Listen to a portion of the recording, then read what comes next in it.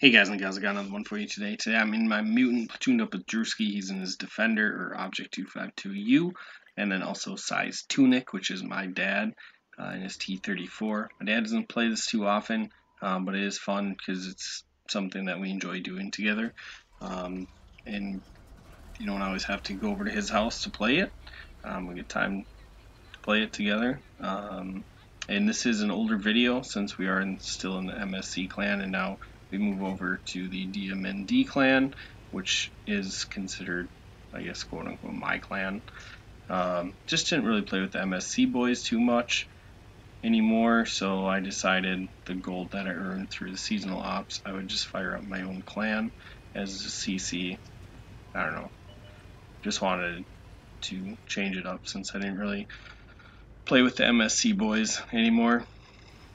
Alright, so on this map I love to go down 1, 2, 3 line, smash it, win it, and then either push out through the middle or go back and defend your base depending on what the 890 looks like. Looks like we sent one heavy to the 890. We have a scout sitting by Artie, which potentially is going to get vision when they come, and then we pretty much sent our whole team down 1, 2, 3. So we feel like we need to push this hard. So getting into this dip is one of the key important tactics to win this map. If you take too long to win this side when you've sent your whole team, their 890 flank is going to be very effective. If you are not in a heavy tank and you don't have gun depression, you can't really push this out, then maybe H4 is a good position. You can give cover fire in the north, but also be set up to shoot the 890 once they push it out. And then we take a position on top of this hill. They got a couple of German super heavies there. Mutant, one of my favorite tanks to play.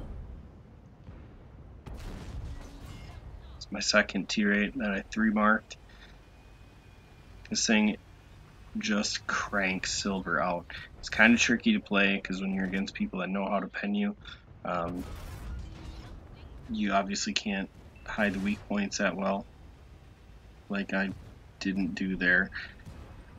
But one of the biggest problems is just how big this thing is.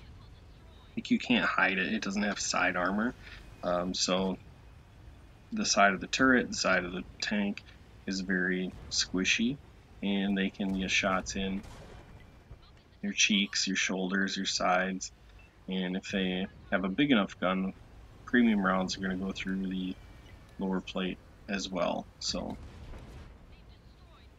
and it's got the cupola on top, which also can get penned, but it's a little bit trickier. I actually like when people shoot at my cupola because it's not an easy shot to make. Now, it looks like our team's crumbling. I have thrown all my hit points away. Drewski also is beat to crap, and we just lost Tunic, so I'm going to go take the corner, and arguably probably should have been there the whole time. I just felt like we had a lot of tanks on the corner, so me being on the corner would have just made it that much more busy. And I really haven't got much damage here. I've only gotten 650 damage. I've pretty much lost all my hit points in trying to get the damage. We are able to shut down the Mauerbrecher, and our scout is pushing on artillery. At this point, I feel like if we can kill Artie, that'll be a success. Now, one of my goals is to win the 1, 2, 3 before their 890 starts to flank, and it looks like we did that. Even though we pretty much purged all our hit points, we lose Drewski to the Ho-Ho. But it is 9-9, and we potentially... How many times have I said potentially? I feel like I've said it a lot this game. Everybody take a shot whenever I say potentially. Alright.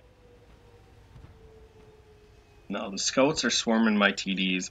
I auto-locked the LTG, which was a mistake, and I really feel like I just cannot get my shells in the way I want to.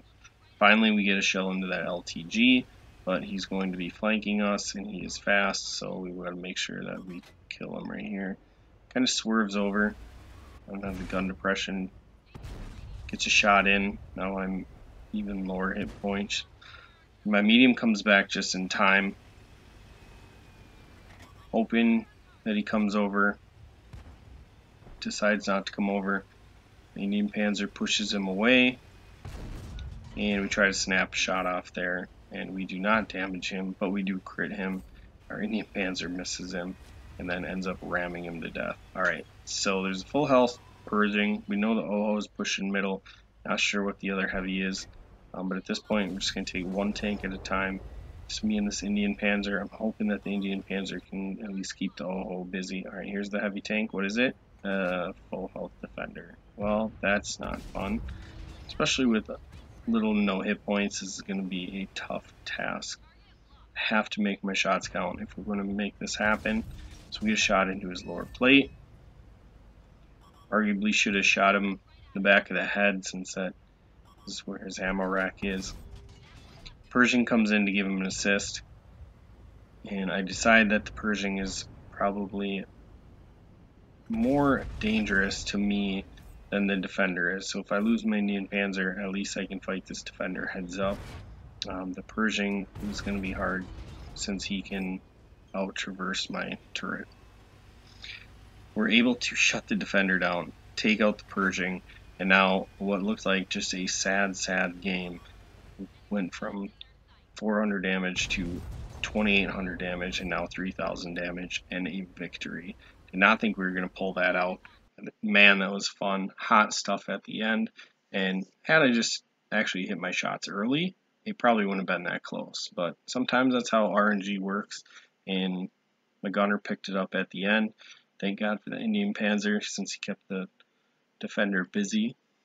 We take 3000 damage, 900 assisted, 1600 blocked, get an ace, steel wall, and I messaged that Indian Panzer right away. Like, thanks, buddy. Couldn't have done it without you. Just some mutant fun. Now, when I say fun, potentially, I mean fun because we won, and I ended up turning the game around. But it was very frustrating at the beginning. But I'll quit babbling. Make sure you like, share, subscribe, and I will catch you in the next video.